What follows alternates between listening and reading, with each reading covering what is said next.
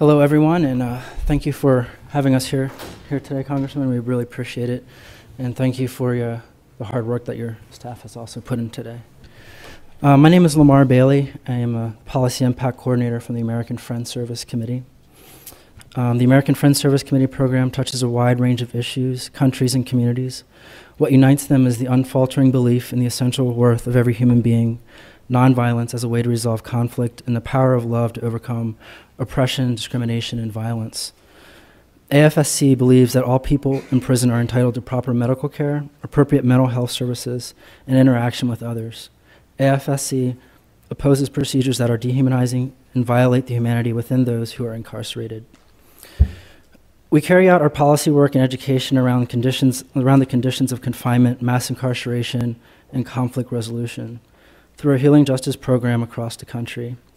For example, we raised awareness of abuse in California, including serving as the prisoner-selected mediator in the Pelican Bay hunger strike in California this year, where 12,000 prisoners across the state joined the protest of abuse and of other issues. Through AFSC's Prison Watch, we have documented testimonies of individuals who have been victims of chemical, physical, sexual, and no-touch torture. And I'd like to share some of those stories with you in the words of the victims. How do you describe desperation to someone who is not desperate? Begin a letter to the AFSC from Audrey Latullo, a prisoner at the Trenton State Prison in New Jersey. He described conditions in which all prisoners in the management control unit were awakened every other morning at 1 a.m. by guards dressed in riot gear, holding barking, salivating dogs.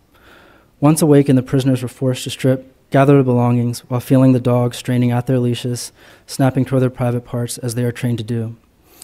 He described being terrorized, intimidated, and humiliated in the humiliation of being naked and not knowing whether the masked guards were male or female. This went on for an entire summer until activists inside and out were able to stop this senseless torture. If you think back to slavery and to the images of the civil rights movement, we can begin to understand that dogs have been used as a device of torture for hundreds of years in the United States. The proportion of complaints coming from women has risen also. Women describing conditions of confinement which can be classified as torture. They suffer from sexual abuse by staff. One woman saying, "I'm tired of being gynecologically examined every time I'm searched." Another put it, "That was not part of my sentence to perform oral sex with officers." Women have reported the inappropriate use of restraints on pregnant and sick prisoners, including one woman whose baby was coming at the time the guards who had shackled her legs was on break somewhere else in a hospital.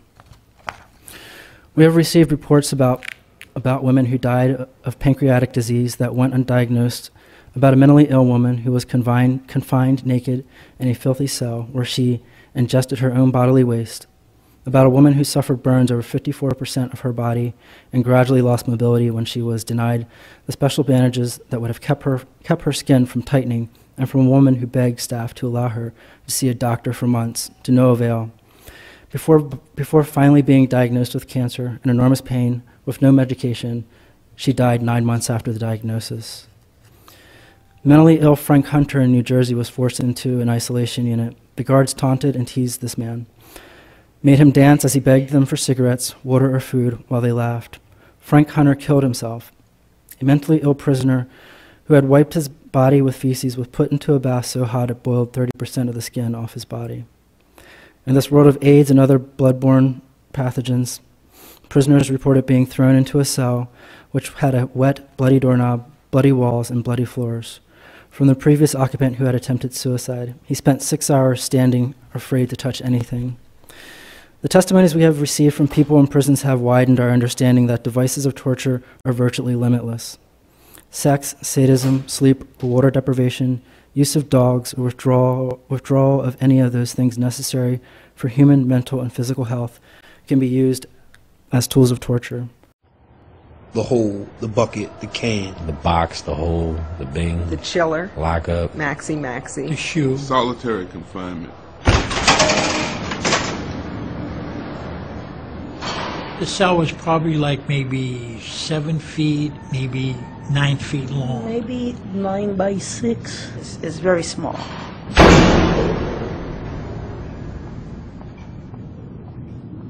The cell was a windowless cell. The walls were cinder block. The floor It was concrete. The bed is concrete. There's a small concrete slab that serves as your table. You had nothing in the room but you. It's hard to describe nothing. Just your lonely body in a cell that's empty. That's what solitary confinement is. Metal and cement. That was it.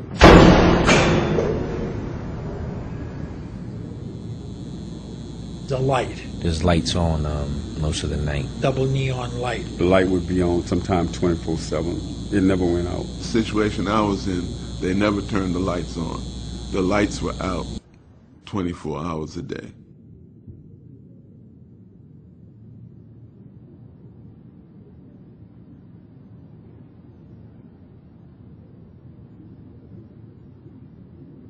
There was a big door that closed, and you didn't hear anything outside of the door. It can get eerily quiet in these places. Real quiet.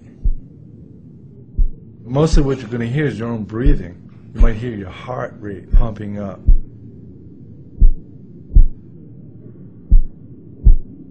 And so when there is a noise, it's just nerve-wracking. Coming onto the tier, it's a heavy steel door, and it opens electrically, which means you hear.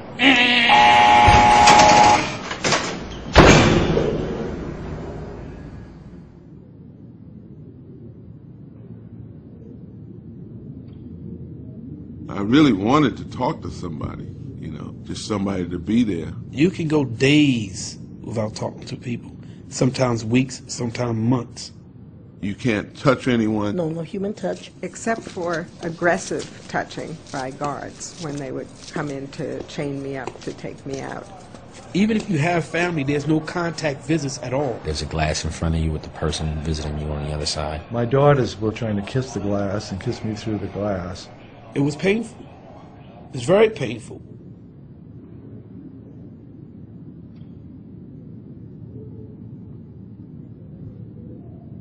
I've spent 7.5 years in the control unit. Maybe about 12 years in lockdown. I was there for 29 years, Many, many years in solitary confinement. 29 years,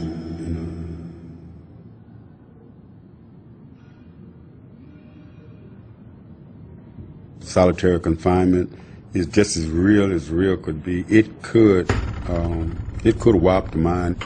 It damages you psychologically, because human beings need to interact with each other. It's not normal to be in the dark for days and days and days on end. I could hardly sleep. I had insomnia. Waking up at night in the sweats, panic attacks. It would trigger something in my nerves where I would break out in hives from head to toe. I lost track of time. There's no concept of time. You know no time in lockdown. There's sleep and awakeness. That's it. And the madness in between. I would try to hear things, try to hear human voices. And sometimes I would imagine that I was hearing noises. You start hearing things that's not even being said. And say, yeah. Yeah, what? And nobody's answering. The anger, the rage, bitterness, the anxiety, the nightmares. And as years passed, it just seemed like the walls in the cell began to close in. They begin to close in. You can feel your mind like trying to escape from you. And what happens is chaos. Insanity.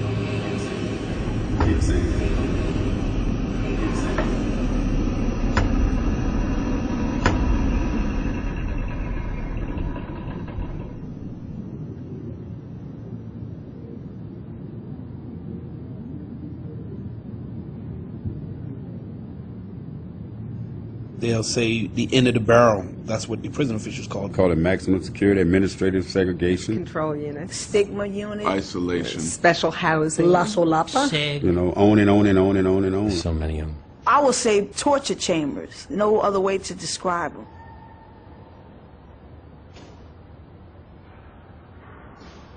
Of course it's torture. It's torture in every form of fashion.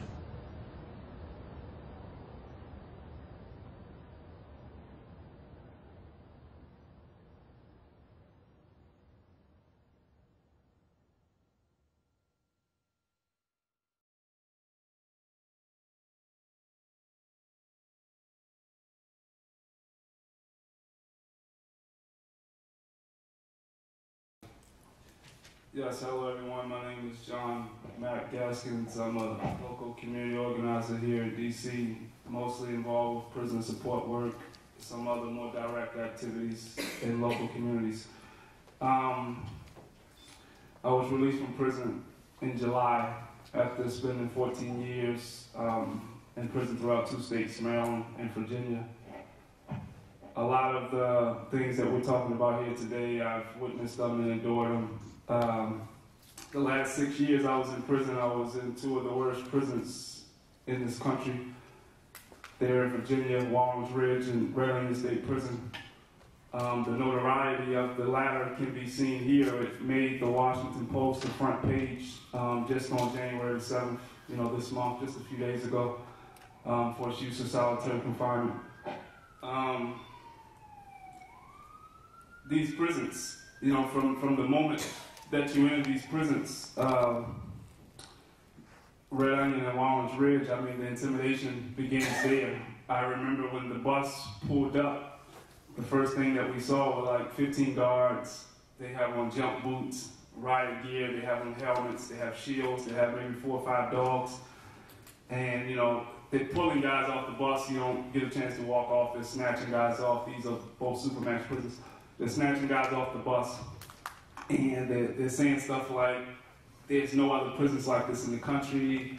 You're going to do what you're told, or you'll be beaten, you'll be killed. And you can go on the internet. These prisons, they've done it. It's all over the internet of folks that have been killed at these prisons. My first day there at Red Onion, I was beaten unconscious. They say that the 2 reasons that you go there is because you're like an extremely violent prisoner, or that you have an extremely long sentence. Both of those reasons are untrue. The reason that you go to these prisons is because you've been identified as someone who files grievances, someone that speaks up on the behalf of other prisoners. You've been identified as an organizer in some sense.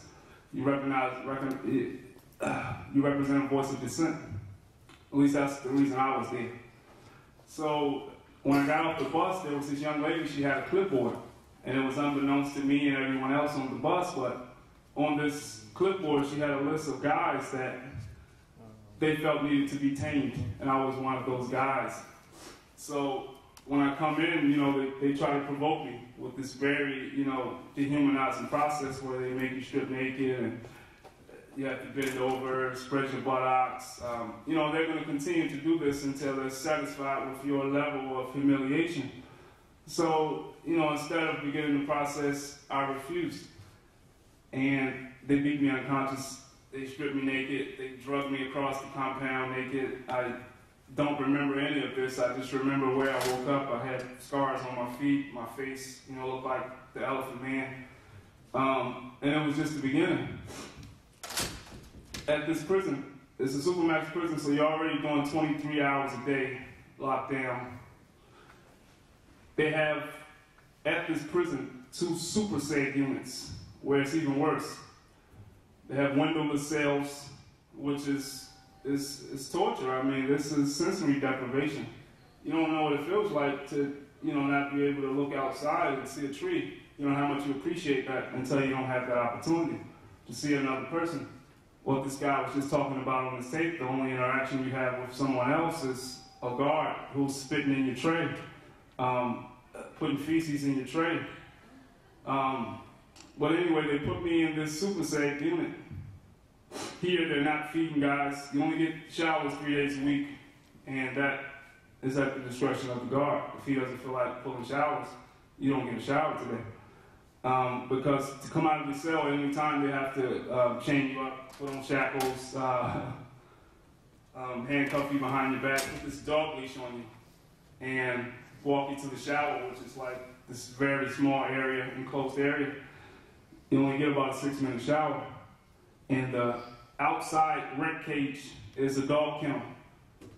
Maybe from that wall to the edge of that file cabinet, and from that wall to this blue trash can. That's the rec area. So a lot of guys don't even go outside because it's such a humiliating process. You have to strip naked.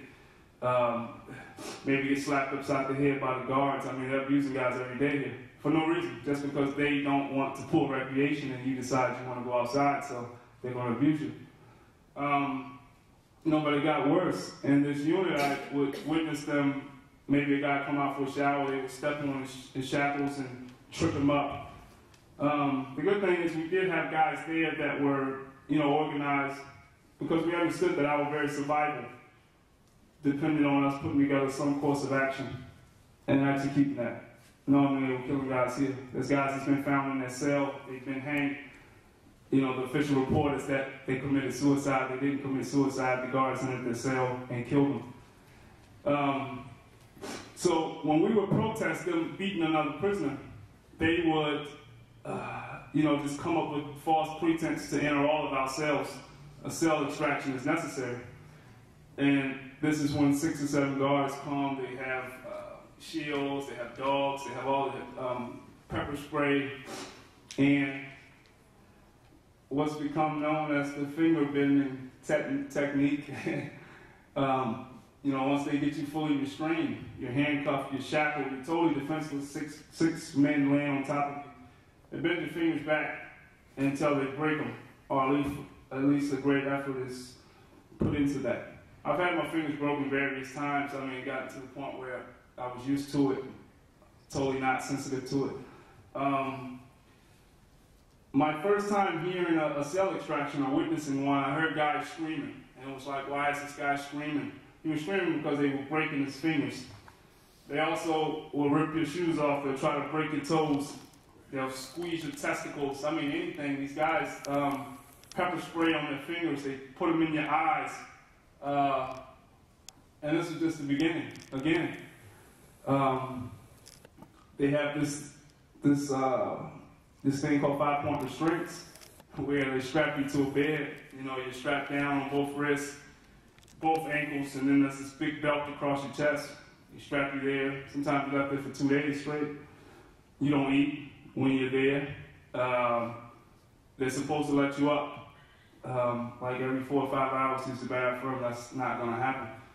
So you're forced to defecate on yourself, urinate on yourself. I went through this maybe 10 times. And while you're down there, the officers may come through and ask you something like, well, you're going to be a good boy. If you say, well, no, I'm not going to be a good boy, I did nothing wrong, then they have a shield. Every time they enter your cell, it's supposed to be on camera, but, the camera is broken, they turn the camera off, they cover the microphone, whatever. And they have a shield, allegedly to protect themselves from you, even though you're strapped to a bed, you can't get up.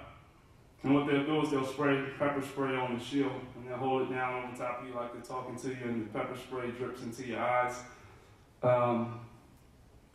And again, that's just the beginning. I mean, it just kept getting worse and worse. At these prisons, when there's any sort of incidents, they bring in the dogs also. They have one unit that's called progressive housing unit, where it's nothing less than segregation. Two men in one cell. They call it population, but you're locked down the same amount of time as guys in segregation. So it's basically 2-man segregation. You're locked in the cell 23.5 hours a day, 23 hours a day, and all sorts of things happen in these cells. Men are raped, and a lot of that is intentional. The guards put guys in cells with guys that are known to be sexual predators, put them in a cell, hope they get raped. You do this to young guys and to guys who, again, represent a voice of dissent. So yes, in this unit, that's a progressive housing unit. We are, allowed like 30 minutes out of our cells every 3 or 4 days. We come out in this little small area. And if there's a fight, I mean, clearly there's going to be a lot of tension. You've got these men caged up like they're animals. Even animals shouldn't be caged up, but you have these men caged up like they're in a zoo. There's a lot of frustration. These prisons are strategically placed so that they separate. They're separated from the communities where these folks come from. They're on the other side of the state. They actually blew out a mountaintop to build Walrus Ridge State Prison. They blew the mountain, the top off the mountain, built the prison down in the mountain. They had to blow out the road, mountain to build the road. It wasn't even accessible by road. And it's about an 8-hour trip in the same state from Richmond, where most of these guys come from, to the prison. So these guys don't get visits. I didn't have a visit. I was there. I didn't get a visit the whole time I was there simply because my family couldn't afford to come and see me. So there's a lot of tension there. These guys are constantly, enjoying the humiliation, the assaults, so they're frustrated. And like most oppressed people, they take it out on each other rather than go up against their oppressor. They've been conditioned to believe that, there's no chance of success. So maybe these guys get into a fight. What they do is they have a guard in the tower, and he's shooting these rubber bullets from a 12-gauge shotgun. Even though it's a rubber bullet, this is a real gun, it's a 12-gauge shotgun. And he's firing this gun. This is how they break up a fight. They don't come in and break the guys up. They fire this gun. I saw 2 men get their eyes shot out. Another guy got shot in the back, paralyzed him. And when that doesn't work, they bring the dogs in and just turn them loose in the unit. One man got bit in the head that wasn't involved with the fight. It's just horrible conditions at these prisons. I came here today, to share my story and maybe help raise awareness as to the need to pass some sort of legislation. I asked the congressman that question a few moments ago. I feel like, the bill could be revised a little. I feel like it's a huge compromise, and the police's badge becomes a shield. Because no matter what he does, if he doesn't kill someone, he knows that, he can only get 10 years in prison. And beyond that, how about we look up some numbers as to how many police officers are even taken to trial, for assaulting people or killing people. It usually doesn't get past the grand jury. Justifiable homicide, and if he does, it's Oscar Grant, like in Oakland. They shot this young boy, shot him in the back. Police officer gets 2 years in prison. No, that's not justice for this guy. It's not justice for his family. That's not justice for a community. So I did come here. I feel like the bill is a step in the right direction, and I'm in full support of it, but there's definitely room for improvement. Because, what we're talking about is real. We don't have to go to Iraq to see this stuff. Abu Ghraib, all you have to do is go right to Virginia, go to Maryland, go to New York State. This stuff is happening every day. The problem is the public, they're not exposed to this, because inside of these prisons, everything is concentrated. They keep the journalists out. No cameras allowed in this prison. They restrict your mail. They cut off your access to telephone. They won't let you get newspapers. Nothing. You're just totally isolated. I can't even come up with a number of how many guys I saw retreat into insanity under these conditions. And at these 2 facilities I'm talking about, they have no mental health treatment, So you have all of this on you. You're locked in the cell. You can't see out the window. You can't visit your family. You're constantly being abused. And, what about the idea, like, you can't see out this door, and this police officer who hates you, he's assaulted you on various occasions, he's bringing you your meal. That's torture within itself. Just imagine what this guy did to your meal, especially when you found a sharp object in your meal before, or you saw mucus in your meal. It's happening. So yeah, I just hope everyone here, really, does what they can to raise awareness around this issue, because it's real.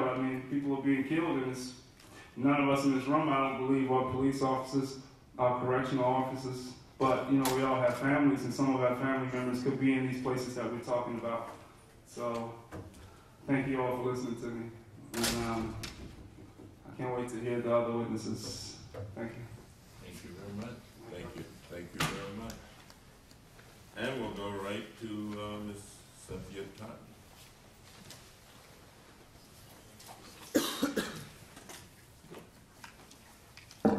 Good afternoon. I want to thank Representative Davis for your leadership on this issue, and also say thanks to John, both for sharing your story and for becoming such an amazing advocate after everything that you've been through. My name is Cynthia Totten, and I work as an advocate at Just Detention International, which is an international human rights organization that works to end sexual abuse in all forms of detention. We do work around the world, including in South Africa and other countries, but the focus of our work is primarily on the United States, where sexual abuse in detention facilities continues to be a pervasive problem. It's been estimated by the U.S. Bureau of Justice Statistics, which is part of the Department of Justice, that 216,000 men, women, and children are sexually abused in prisons, jails, and youth detention facilities every year. This includes abuse by both staff and other inmates. And these numbers don't include abuse in police cells, immigration detention facilities, or community corrections, among other types of detention settings. The sexually abusive conduct taking place in these settings includes everything from groping inmates for sexual gratification during search processes to sexual assault and rape. Many of the victims of this type of abuse endure these violations not just once, but many times, sometimes for months or years on end. A great deal of our work at Just Detention International has focused on the Prison Rape Elimination Act, which was the first federal civil law in the U.S. To address sexual abuse in detention. One of the hallmarks of that law is that it requires the development of national mandatory standards, standards that will be used to address, prevent, and respond to sexual abuse. And it contains requirements like classification assessments to address the type of issue that John mentioned, that you don't just throw someone who's known to be a sexual predator in with someone who is nonviolent or does not have that type of hasn't shown that type of behavior and will therefore be very vulnerable to sexual abuse.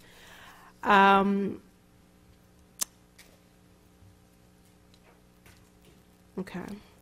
And I want to share a story from a survivor of sexual abuse in a prison in Texas, but I just want to say a little bit more. So the standards that I mentioned will have to be implemented in prisons, jails, juvenile facilities, police lockups around the United States. But PREA, the Prison Rape Elimination Act, doesn't include civil or criminal remedies for sexual abuse in detention. And so that's one of the reasons why we wanted to be here today to support this law, because it actually does involve putting those criminal penalties in place for torture.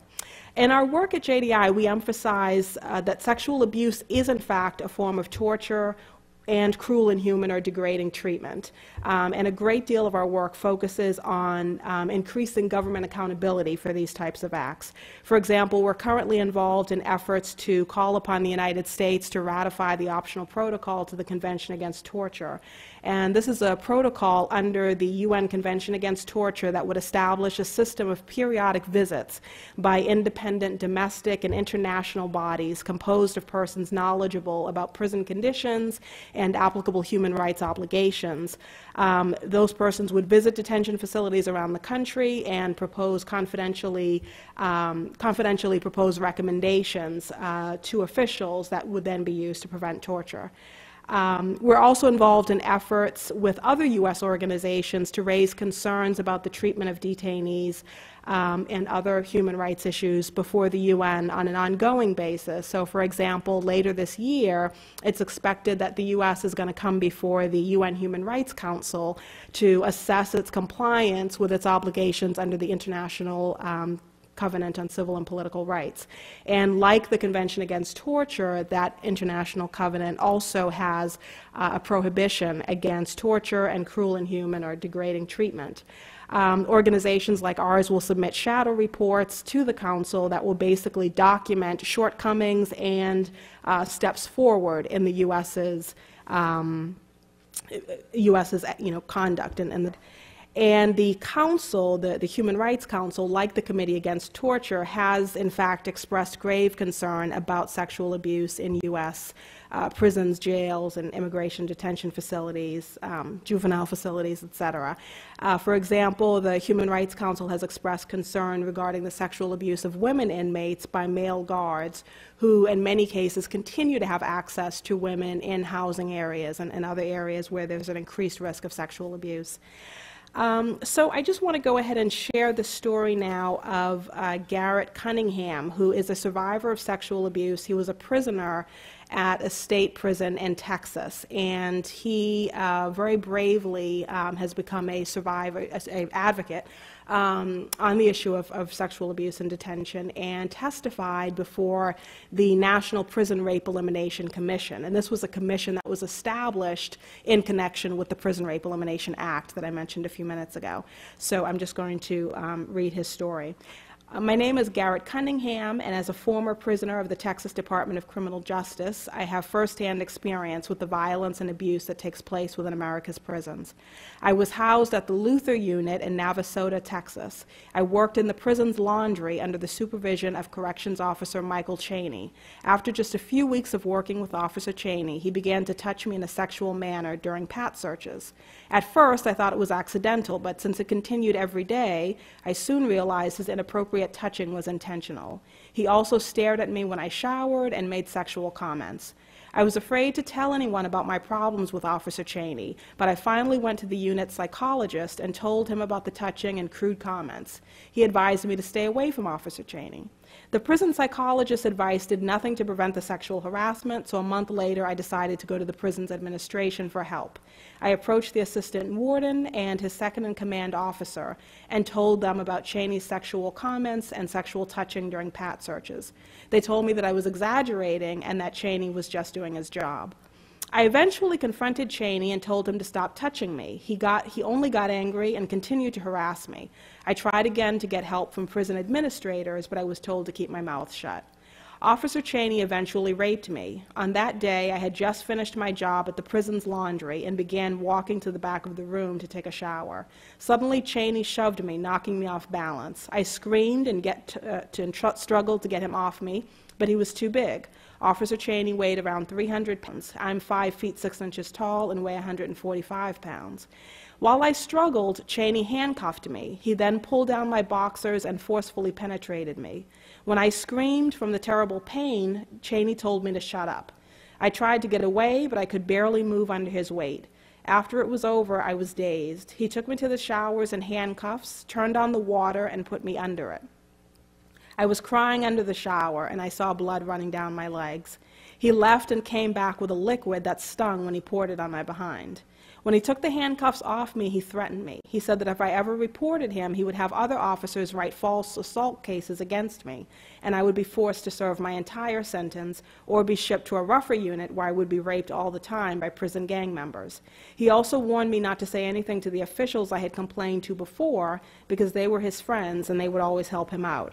At first, I didn't dare tell anyone about the rape, but eventually I was so afraid of being raped again that I told the unit psychologist that Cheney had raped me. He moved me to another job with a different supervisor and told me that if anyone asked why my job was changed, I should say that I wanted a change of scenery. A few days later, I was given a new position in the laundry, next door to where Cheney worked. I continued to see him regularly, and he continued to touch me inappropriately. I wrote the Internal Affairs Department 2 times about Cheney's inappropriate touching. They never addressed my concerns and failed to take precautions to protect me. I was too scared to file a written complaint against Cheney because I feared retaliation from prison officials. Instead, I requested a private meeting with an Internal Affairs investigator. I received no response to my request, and Cheney was never punished for assaulting me. Officer Cheney went on to sexually harass and assault other prisoners. 1 year later, Nathan Essery began working under Cheney's supervision in the same laundry where I had previously been assigned. On several occasions, Nathan was forced to perform sex acts on Cheney. Fortunately for Nathan, he was able to collect Cheney's semen during 2 of the attacks, and DNA testing positively linked the samples to Cheney. Cheney finally resigned from the Luther unit when he was indicted for his crimes against Nathan Essery. Eventually, he pled guilty to sexual contact with an incarcerated person, but he will serve no time in prison. So that's just one story that I think really underscores the need for this bill that we're talking about today. I'm going to close there, but I think that what we see in so many of the cases at JDI, where we hear from many survivors of sexual abuse every week, is the lack of accountability on the part of the government, on the part of officials who are either directly involved or complicit or fail to protect inmates from this type of abuse. And the need for someone to listen to these stories and to act on it is really great. So hopefully we're moving towards being able to do that. Thank you. Thank you very much. Thank you. And we'll go to... So my name is Emily Tucker. I'm the Director of Policy and Advocacy at Detention Watch Network. We are a 200-member coalition of organizations and individuals that are working to end the practice of immigration detention in the United States. I really want to thank Congressman Davis for introducing this important piece of legislation and for inviting me here today to talk about its potential impact on a population that's uniquely vulnerable to abuses of state power, immigrants who are subject to detention and deportation. In 2007, a man named Boubacar Ba, a 52-year-old tailor from Guinea, fell and suffered a head injury in the bathroom at Elizabeth Detention Center, an immigration detention facility in New Jersey, operated by Corrections Corporation of America, a private prison company, under contract with the federal government. Mr. Ba began vomiting and screaming in pain, and manifesting other symptoms which medical experts subsequently described as textbook signs of intracranial bleeding. Instead of providing care, the medical staff at the detention center wrote Mr. Ba up for bad behavior, put him in restraints, and threw him in solitary confinement, where he lay for 15 hours, intermittently foaming at the mouth, before someone finally called an ambulance. Emergency brain surgery was too late to save his life. Immigration and Customs Enforcement incarcerates about 370,000 people a year. Although the government asserts that the purpose of immigration detention is not to punish, but simply to keep track of people they are trying to deport, and although the courts have said that the purpose of immigration detention cannot constitutionally be to punish, ICE still locks immigrants up in the very same prisons and jails that are used to hold individuals who are serving time as punishment for criminal convictions.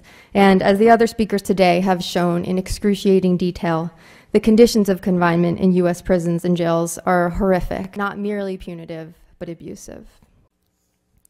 No human being should have to endure the treatment we've heard about at this briefing, and everything you heard about today also happens to detained immigrants. But for those in immigration detention, there are additional dangers and complications. First of all, because immigration detention is technically civil detention, none of the constitutional protections mandated for those deprived of their liberty through criminal proceedings apply. People in deportation proceedings are not entitled to a lawyer, and 86% of those in detention do not have one. Because of draconian mandatory detention laws, the majority never even have a bond hearing to determine if imprisonment is necessary or appropriate. This means not only that many people end up in immigration detention who should no way be there at all, but also that detained immigrants are less likely to know that they have rights in prison or to feel empowered to assert them if they do know. Detained immigrants are also at a disadvantage because many of them don't speak English and because they are often transferred to facilities hundreds of miles from their communities without any notification to family members, where they have no contact with the outside world. But perhaps the most glaring problem is that there are no enforceable standards that apply in immigration detention. ICE promulgates its own internal guidelines and monitors compliance itself, or so it says. There's no independent inspection or oversight, and therefore almost no transparency or accountability. In 2009, the Obama administration promised to draw up new standards for detention facilities that would still not have the force of actual regulations, but would at least be in keeping with the supposedly civil purpose of immigration detention. As of today, that effort has completely stalled, and Director Morton appears to have abandoned any plans to draw up civil detention standards. Most recently, the Department of Homeland Security has repudiated the Prison Rape Elimination Act, which Cynthia talked to you about at length, which would have been the first enforceable standard to apply in the immigration context. The DHS insisted that it's unnecessary that PREA apply in immigration detention, given that their own internal standards already exceed the requirements of PREA, which is a bit like saying you should not be bound by a state burglary statute because your religion prohibits stealing. The idea that ICE can be trusted to monitor its own conduct without the deterrent effect of possible liability is patently absurd. Boubacar Ba's case was the subject of a front-page story in the New York Times, but that level of scrutiny is incredibly rare for abuses in immigration detention. Although she was eventually released and united with her son, she did not report the abuse because she fears retaliation, and she fears jeopardizing her status, her immigration status here in the US. Unfortunately, Marie's story is not uncommon. All the factors that I've described together today raise the likelihood that an immigrant in detention will be subject to abuse, raise the likelihood that the abuse will have extreme negative consequences for the victim, and reduce the likelihood that the victim of that abuse will be able to seek a remedy.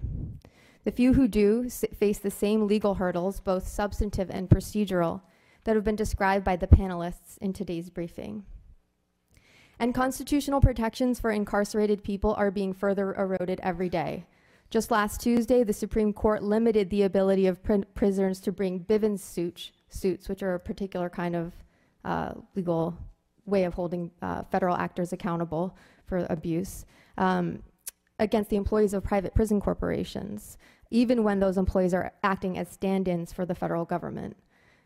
This limitation on liability is bad enough in the context of the criminal justice system, where about 7 to 8% of prison beds are owned or managed by private contractors, but it's even more grave in the immigration detention context, where nearly 50% of all beds are private.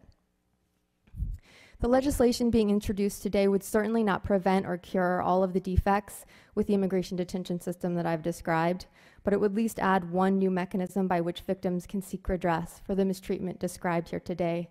Mistreatment of a type that in many cases they came to the United States in the first place to escape. I just want to close by saying that I'm really happy to see that Daryl and John were here today. I'm a white lawyer, overeducated, I've had a life of comparative comfort and privilege, and I really know nothing. I work on this stuff all day, and I really know nothing about torture. I really know nothing about being locked up. And most of the people that I work with who are in the meetings where the policy asks are getting made and legislation like this is getting drafted, most of those people are just like me. And I really think that we only have a hope of creating systemic change if we who are currently in positions of privilege really work to have the voices of those who are impacted by all of these travesties represented and lifted up in briefings like this.